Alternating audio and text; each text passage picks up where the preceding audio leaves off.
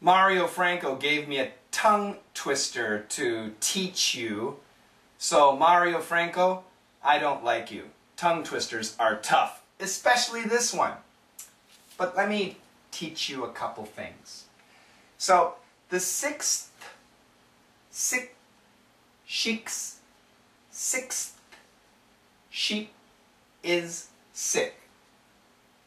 The sixth sheep is sick. Now, let me teach you some cancellation. So in America, if we have an S sound, six, the S sound can cancel the TH. And we have an S here too, so we can connect. The sixth sick, the sixth sick, the sixth sick, the sixth sick, the sixth sick. Actually, you could say the sixth sick sheep. Not sheep, sheik. Okay, so here we've combined this. The sixth sick sheiks.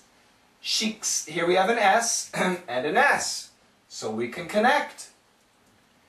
Sheik sixth. Here we have a TH, but here's an S. Here's an SH. We can connect. So let's concentrate here. Sixth sheep. Sixth sheep. Six sheep. Six sheep. Six sheep. So basically we get a sick sheep. Because the S cancels here and it connects and we keep it here. So let's go back. So we got the sick sheep. Whoops. This is an I. The sick sheep. The six. I can't say it. The sick sheeps. The sick sheep is sick. The sick sheep is sick. There, I did it. The sick sheep is sick. Yes! I feel good.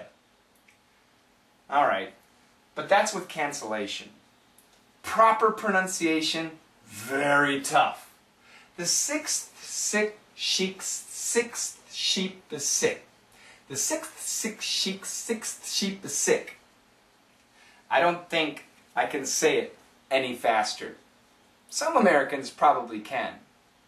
So tongue twisters are really tough. And the key with tongue twisters is to say the words, say the words properly. But my coaching ability is about cancellation and linking. So there is some cancellation and linking that we can do. Let me try one more time, fast. I'm going to do the canceled version, the green version. Here we go. The sick sheep is sick. Yeah! That was good. Can you try it?